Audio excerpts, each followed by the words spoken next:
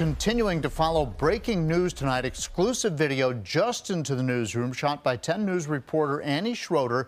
This is a local man leaving court after appearing before a judge for his alleged role in the Capitol riot. Joshua Dillon Haynes of Covington is the fourth person from Southwest Virginia to be arrested. Now, investigators say he is one of the men you see right here in this video of rioters attacking the media. 10 News reporter McKinley Strother joins us now in the newsroom. So, McKinley, what have you learned new since 5 o'clock?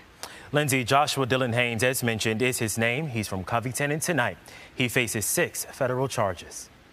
Tonight, this is exclusive video 10 News captured as Haynes left federal court within the last hour. All of the images we are about to show you are public images, mostly taken from social media. The FBI believes Haynes is pictured here destroying media equipment. Investigators say these are pictures of him inside the Capitol crypt, which is beneath the well-known Capitol Rotunda. Court documents say the images from inside the building show him unmasked, which further helped investigators lead to a possible identification.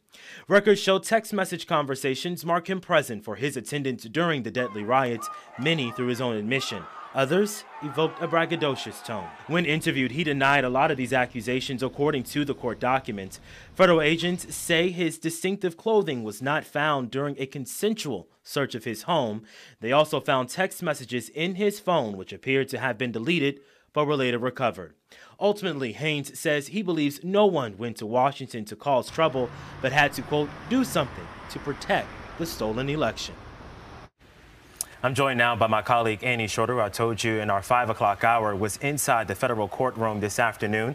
Annie, I'm curious, after reading that criminal complaint, what was the tone? Did he have anything to say? And really, what did we learn moving forward? Well, McKinley, he didn't have anything to say, really, when he was leaving the courthouse. He appeared in person. Again, that hearing just wrapped up less than an hour ago. He was released on bond and appointed a court-appointed attorney. Now, we do know that he has a history of mental health issues, and he will undergo an evaluation before the rest of his hearings, which will take place in Washington, D.C., not here in the Western District. Now, he's also not allowed to leave our district between now and any of those hearings that are set to take place. He's also not allowed to attend any public gatherings because of the nature of the charges. Now, all the hearings will be in Washington, D.C. The next one is set for July 8th. So many details pouring into our newsroom tonight. You can read up on that full complaint on our website. That's WSLS.com.